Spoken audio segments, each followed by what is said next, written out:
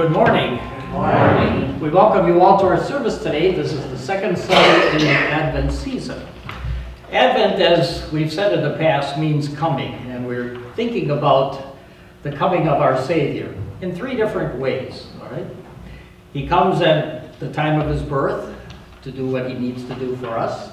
He comes at the end of time to be our Savior and to be the judge receiving us to himself and those who believe to himself in heaven. And he comes every day in our lives through word and sacrament to produce that faith within us that enables us to be with him now and in eternity. Those are the thoughts for the Advent season. Today especially is that of preparation. During this time, this week and next week, the ideas of John the Baptist and him coming to prepare the people for Jesus' first coming are very much a part of our lessons for the day. So those are our thoughts today, preparing the way of our Lord as we humble ourselves before him. For you who are visiting us today, you'll find that the service is outlined for you in the bulletin on the side part here, so you can follow that along. Some parts of the service we do omit in the beginning portion, but just follow along and we'll direct you as we go. And now I'd ask the congregation to please rise and join with me in the opening portion. We're on page 15, the Common Service with Holy Communion. Join me for the opening part. In the name of the Father, and of the Son, and of the Holy Spirit.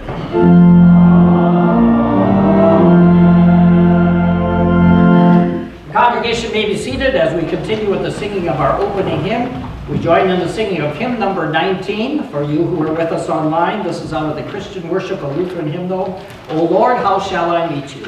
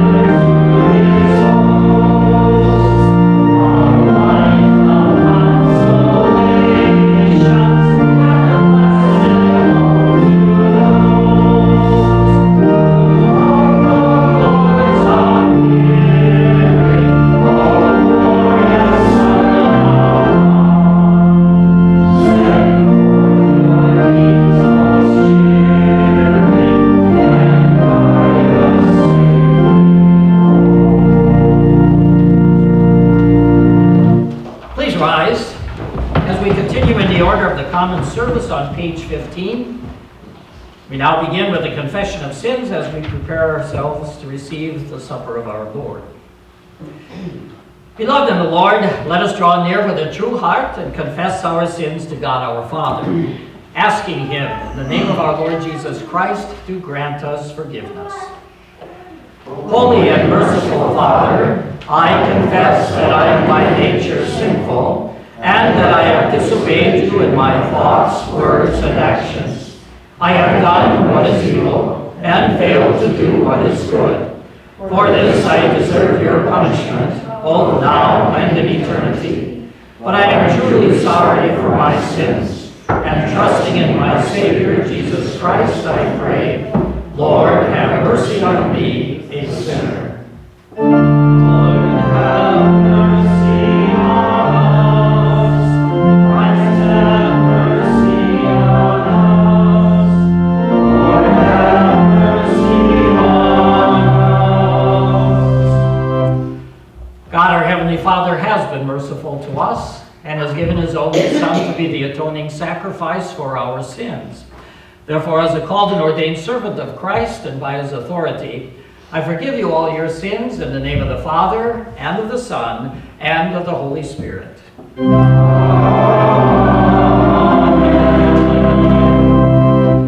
Let us pray. Stir up our hearts, O Lord, to prepare the way for your only Son. By His coming, give us strength in our conflicts and shed light on our path through the darkness of this world. Through your Son, Jesus Christ, our Lord, who lives and reigns with you and the Holy Spirit, one God, now and forever.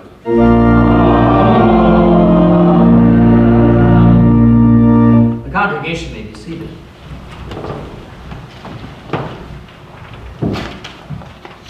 And we now turn our attention to the scripture lessons for the day. If you care to follow along, you'll find them listed on the back side of your bulletin this morning.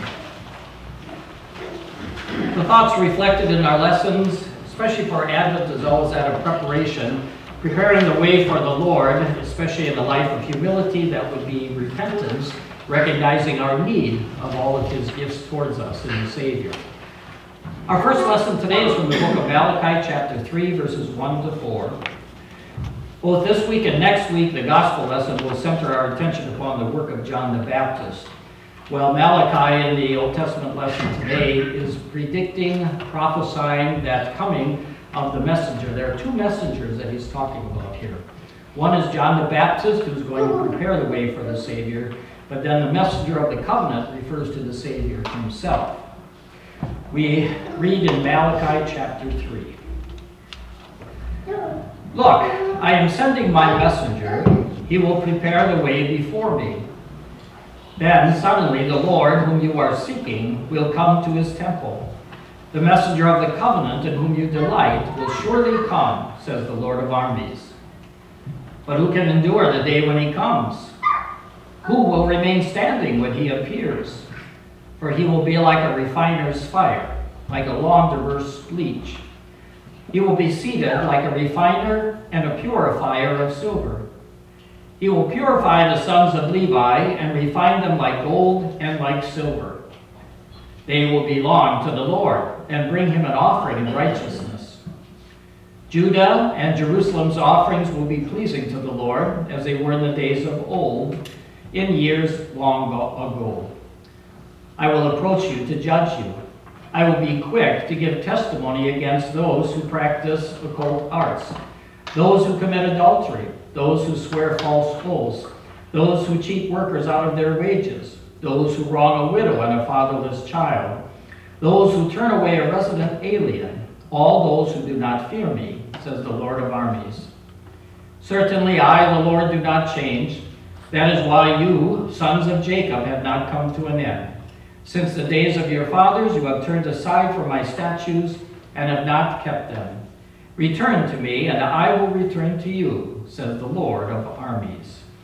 Here ends the word of our Lord from the Old Testament. The epistle lesson today is recorded in Paul's letter to the Philippians, chapter 1, beginning at verse 3. Paul takes our thoughts a little bit more to the second coming of Christ and being prepared at that time. as he remembers the Philippians, and he prays that God would keep them steadfast, even as the Lord will bring to completion the faith of those in whose faith he has already begun. We read in Philippians 1. I thank my God every time I remember you, every time I pray for all of you. I always pray with joy because of your fellowship in the gospel from the first day until now. I am convinced of this very thing, that he who began a good work in you will carry it on to completion until the day of Christ Jesus. I am equally convinced that it is right for me to think this way about all of you, because I have you in my heart, for both in my chains and in my defense and confirmation of the gospel, you all share in this grace with me. Yes, God is my witness of how I long for all of you with the affection of Christ Jesus. And I pray that your love may still increase more and more in knowledge and every insight. This will result in your approval of the things that really matter, so that you will be pure and blameless for the day of Christ, filled with the fruit of righteousness that comes through Jesus Christ, to the glory and praise of God. Here ends the reading of the gospel.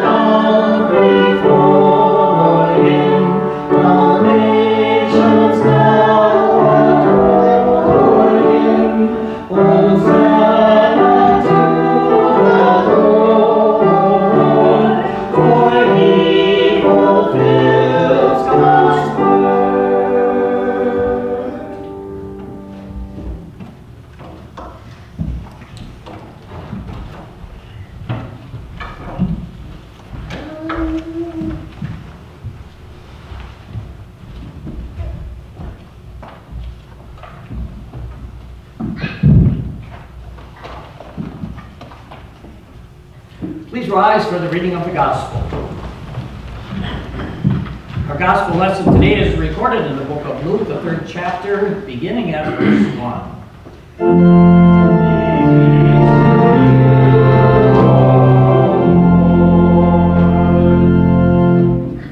The story of John the Baptist as he begins being the forerunner of Christ to prepare the way for the Savior's coming. We read in Luke chapter 3. In the 15th year of the reign of Tiberius Caesar, while Pontius Pilate was governor of Judea, Herod was tetrarch of Galilee. His brother Philip was tetrarch of the region of Iturea and Trachonitis, and Lysanias was tetrarch of Abilene. During the high priesthood of Annas and Caiaphas, the word of God came to John, the son of Zechariah, in the wilderness. He went into the whole region around the Jordan, preaching a baptism of repentance for the forgiveness of sins, just as it is written in the book of the words of Isaiah the prophet. A voice of one calling in the wilderness, prepare the way of the Lord, make his path straight. Every valley will be filled, and every mountain and hill will be made low. The crooked will become straight, and the rough ways smooth, and everyone will see the salvation of God. Here ends the reading of the gospel.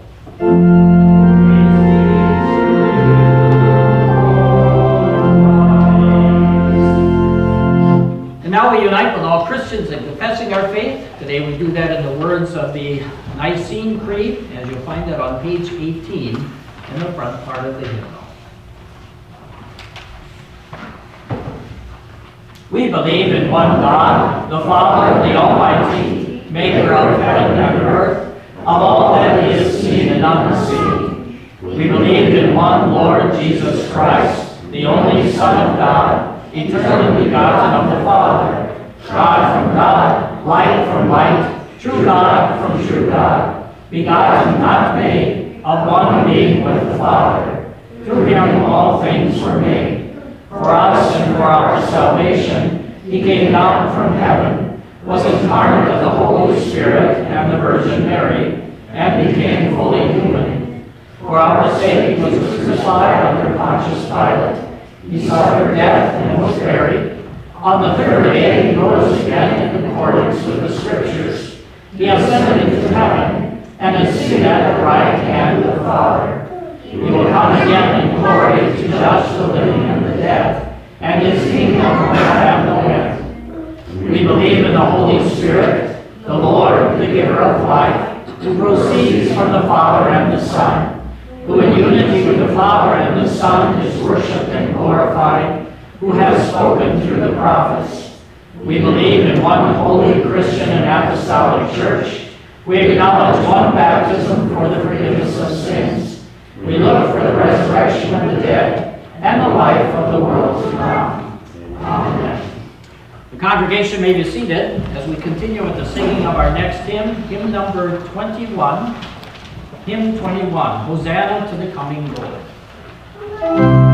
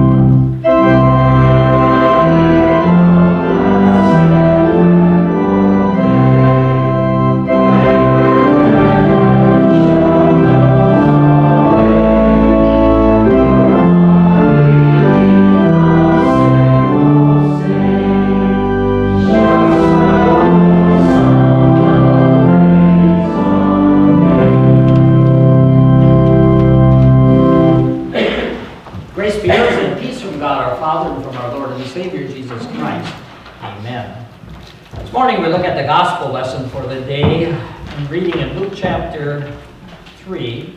I'll read the closing verses one more time and we'll kind of concentrate on those, beginning at the second part of verse 4. A voice of one calling in the wilderness, "Prepare the way of the Lord, make his path straight. Every valley will be filled, and every mountain and hill will be made low. The crooked will become straight, and the rough ways smooth, and every one will see the salvation of God." Christ Jesus, dear fellow redeemed in our Lord. At the extreme southern part of the Jordan River, just before it flows past Jericho, and before it spills into the very harsh and lifeless Dead Sea, there is a ford across the river called Bethabara. Here travelers wade across the river. And for centuries, the traders that were coming from the east, traveling to the west to go to Jerusalem, Egypt, and Africa, came by this spot. It is not a friendly spot on earth. In this whole region, the earth presses downward towards its molten center. It is one of the lowest spots on our planet. It's almost 1,300 feet below sea level. During the summer, the heat is stifling. The air is heavy, and the surfaces of the waters that are there are dark in color.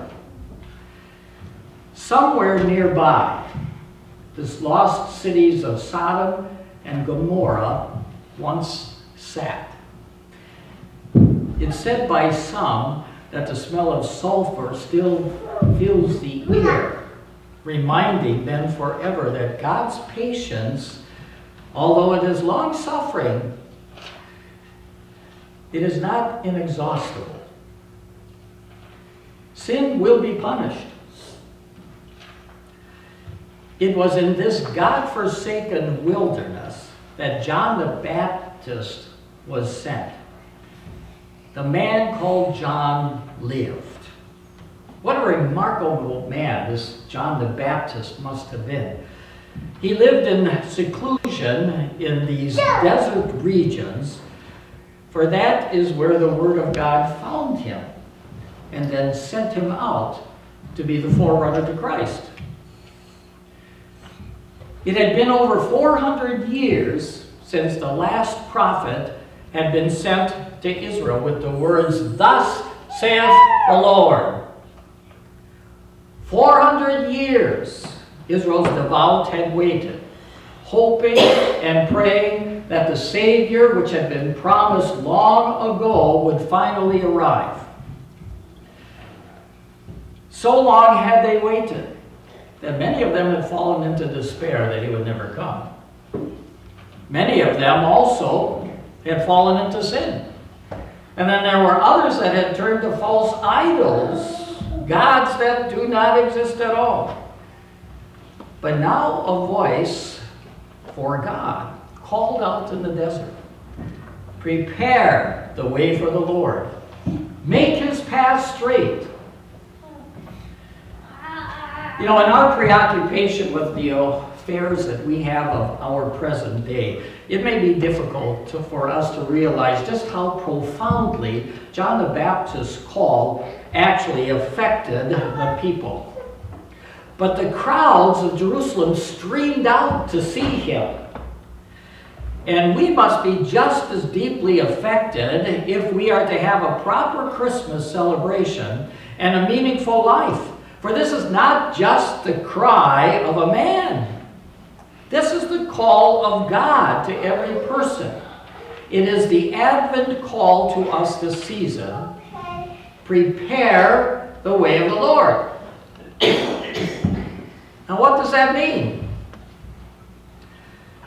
That call first admonishes us as poor sinners. Recognize what you are.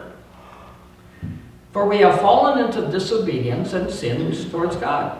We've cut off his way to us. That loss we must think about, and we must feel if we are really to have a glad Christmas and a happy, fruitful life now and hereafter. We have to painfully recognize what we are if we would have a truly happy Christmas. Think of it this way. It's not the one who is full, but the one who is tormented by thirst and hunger, who can rejoice when food and drink are finally placed in front of him.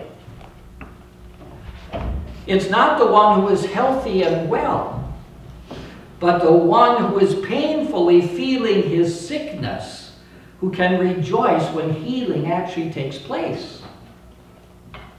It's not the one who is free, but the one who knows what prison is like, who can rejoice when freedom is finally announced.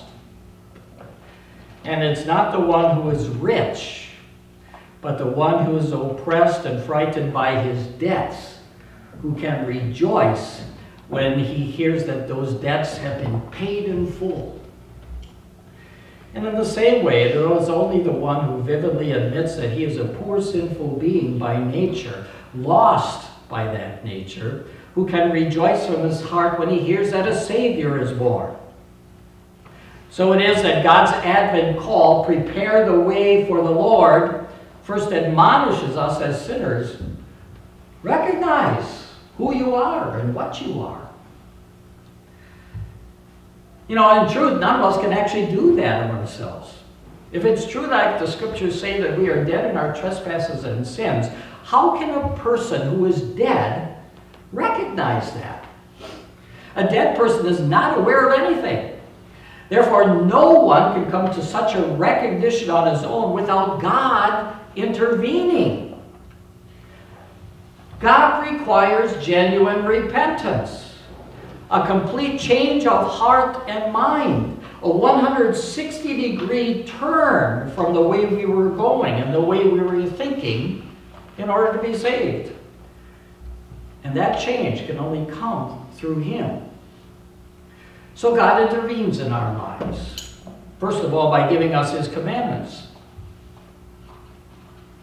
Taking them in hand, I must quietly look and genuinely look into the bright mirror of the law and examine my life and being in its light.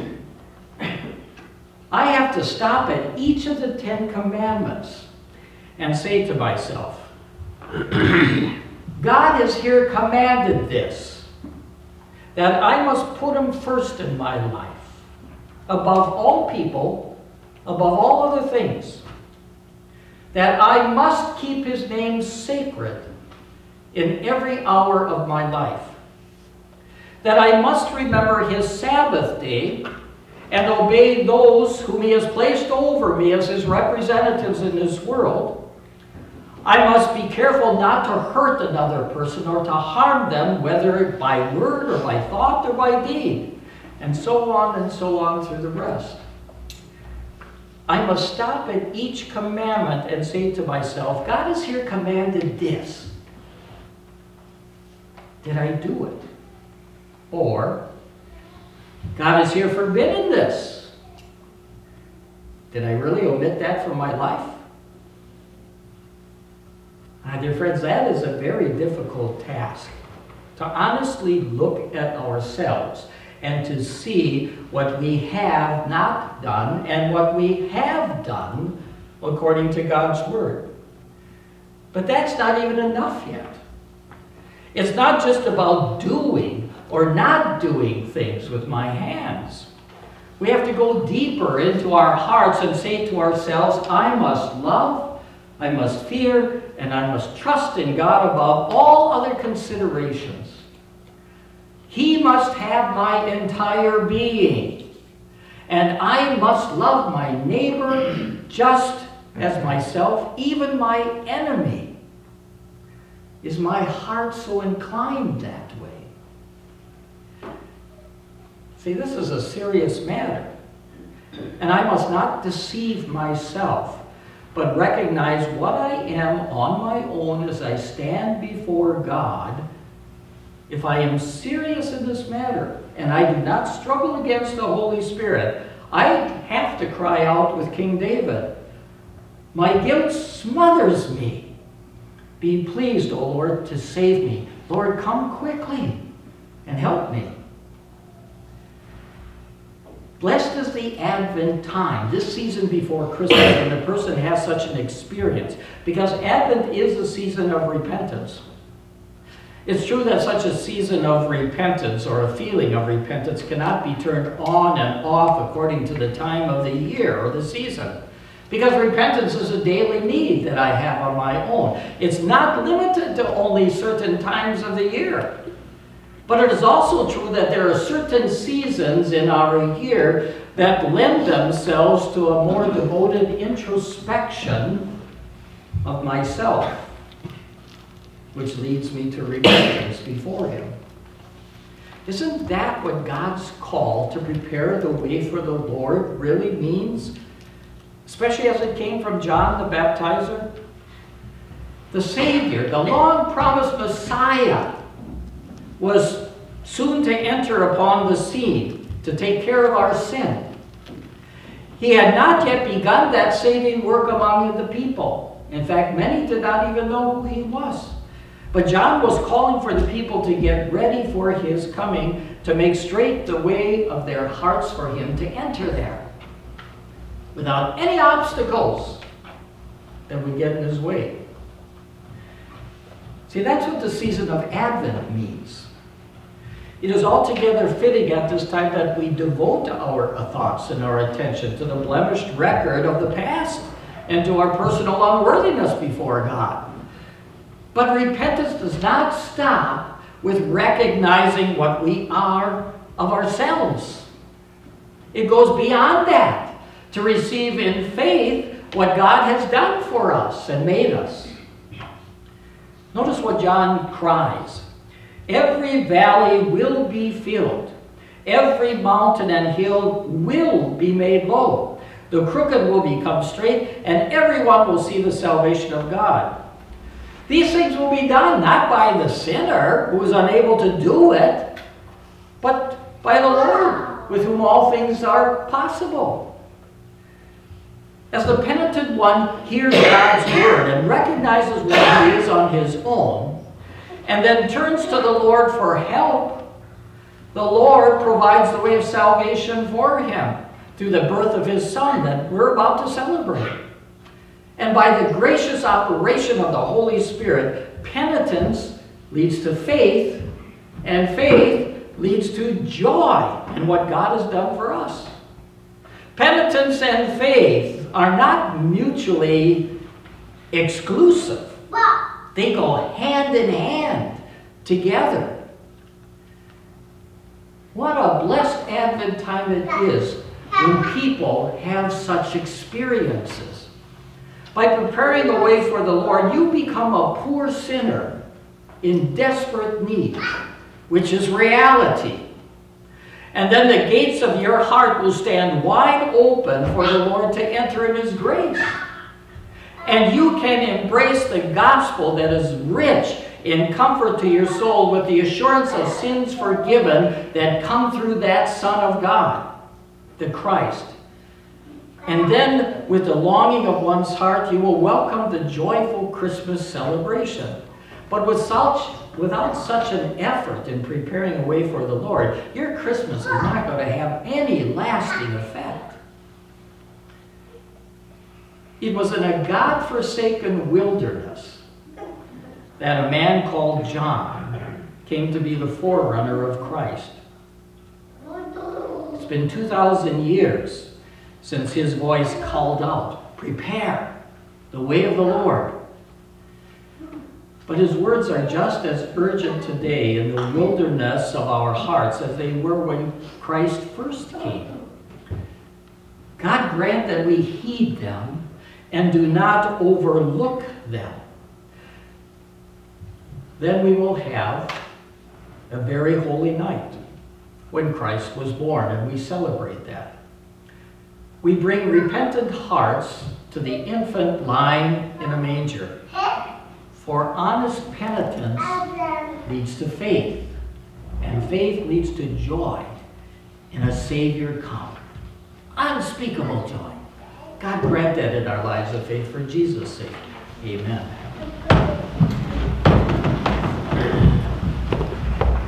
And now may the peace of God, which surpasses all understanding, keep your hearts and minds through faith in Christ Jesus. Amen.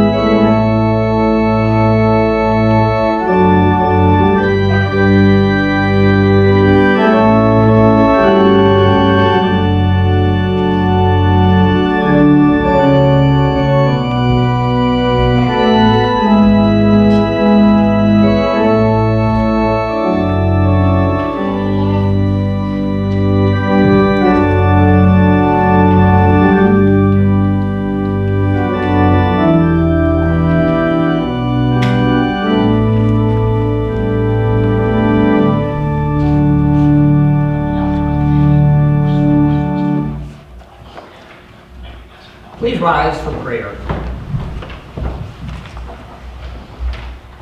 In our prayers today, we include many who are on our sick list today, both family and friends of our members here. Some have undergone surgery in the last several weeks, heart surgery. Others are sick with the COVID virus at this time, and others have received healing from our Lord. And we pray a prayer of thanksgiving and a prayer on behalf of them that the Lord would continue their healing process. We pray.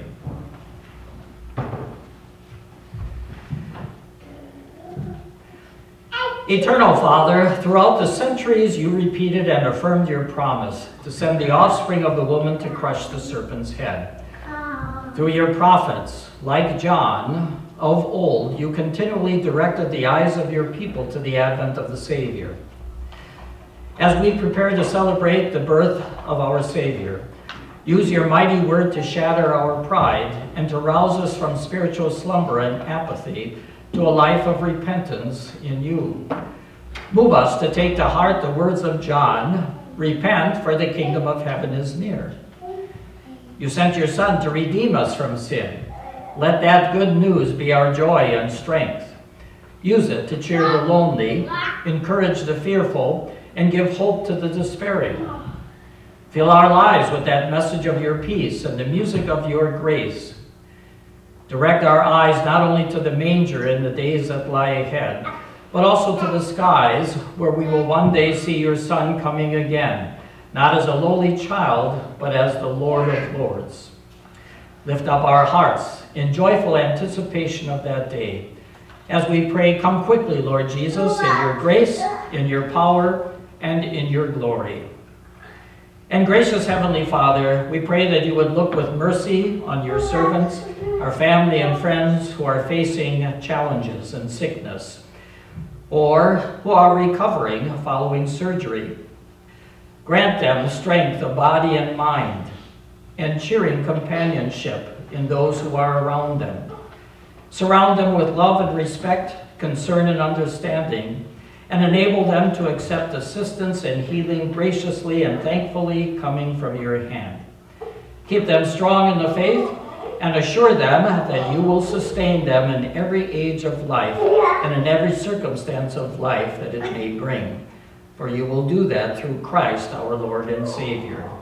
And for all other needs that we have, we come before you in the prayer that our Savior taught us to join in praying. Our Father, who art in heaven, hallowed be thy name. Thy kingdom come, thy will be done on earth as it is in heaven. Give us this day our daily bread, and forgive us our trespasses, as we forgive those who trespass against us. And lead us not into temptation, but deliver us from evil. For thine is the kingdom, and the power, and the glory, forever and ever. Amen. And we now continue with the order of Holy Communion on page 21 in the hymnal. The Lord be with you.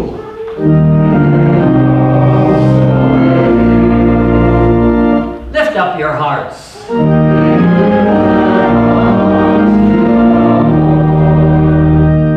Let us give thanks to the Lord our God.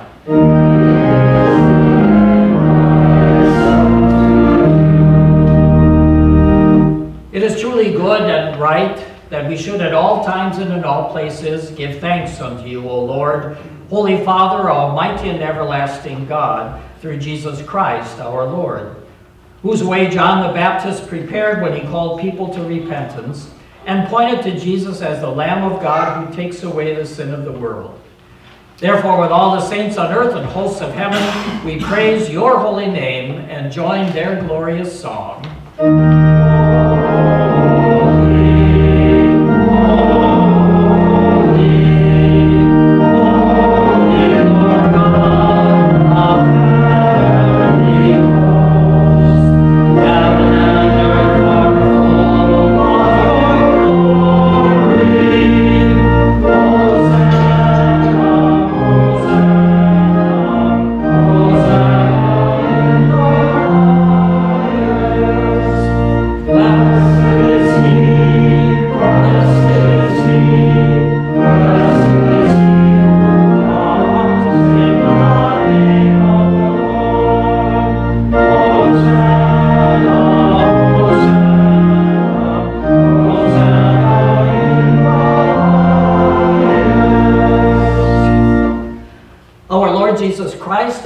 He was betrayed, took bread, and when he had given thanks, he broke it and gave it to his disciples, saying, "Take and eat, this is my body which is given for you. Do this in remembrance of me."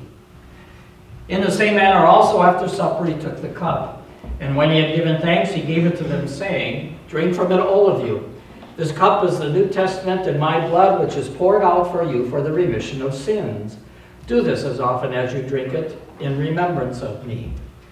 And now may the peace of the Lord be with you always.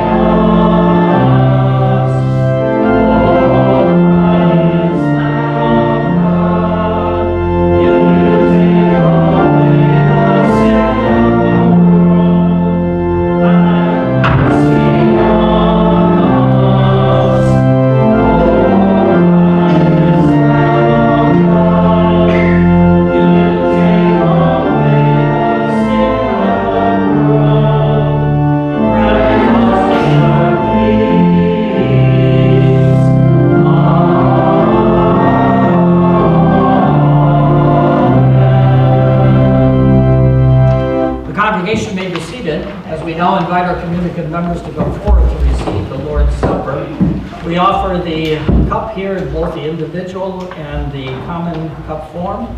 I will pass first of all with the individual cup. If you wish to take that, please take it at that time. And if you wish the common cup, I will pass by once more and provide that for you.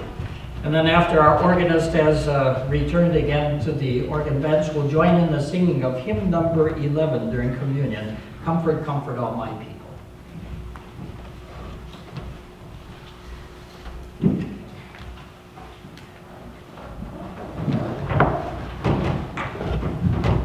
Take and eat. This is the true body of our Lord and Savior Jesus Christ, given into death for your sins.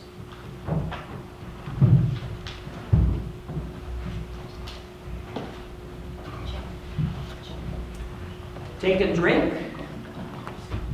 This is the true blood of our Lord and Savior Jesus Christ, shed for you for the remission of your sins.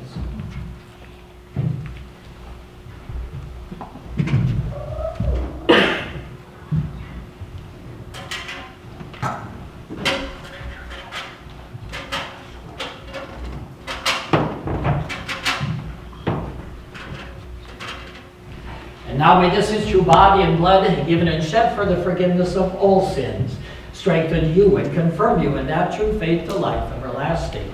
Depart in peace. Amen.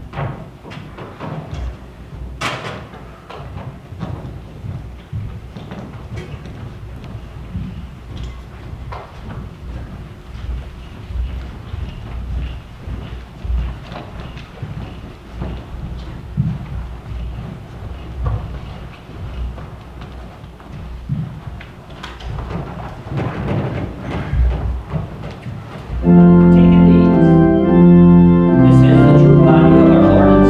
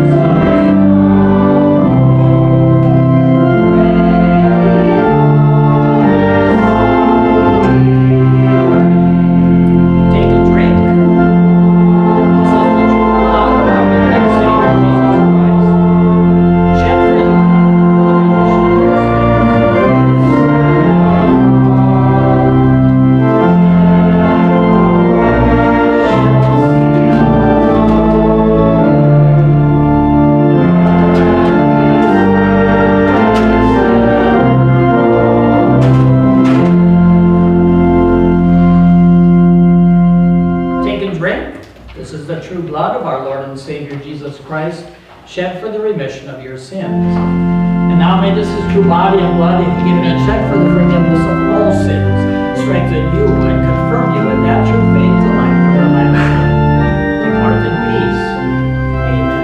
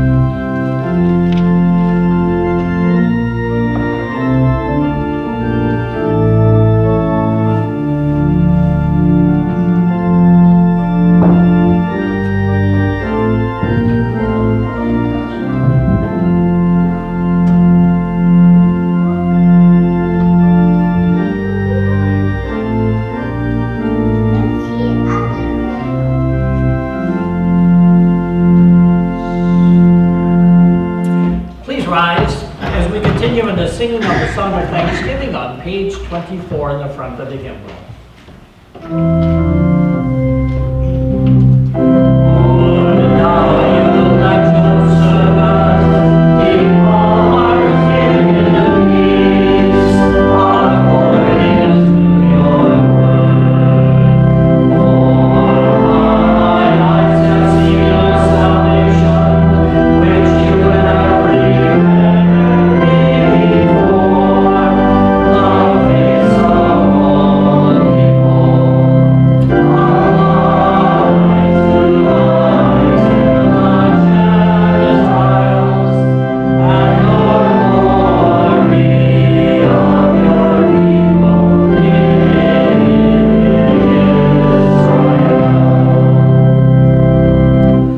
Give thanks unto the Lord, for he is good.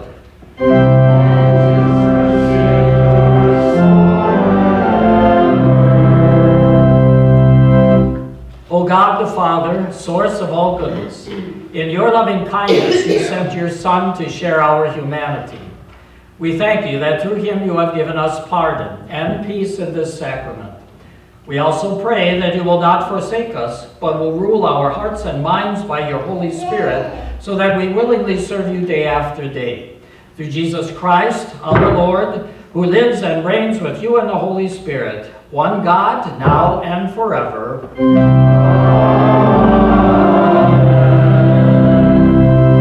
And now receive with believing hearts the benediction of our Lord. The Lord bless you and keep you. The Lord make his face shine upon you and be gracious unto you. The Lord lift up his countenance upon you and grant you his peace. The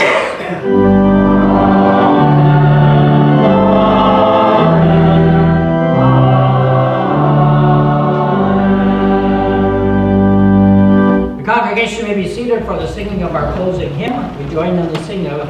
14. Please note the stanzas, the last two stanzas, stanzas 3 and 4. Arise, O Christian people.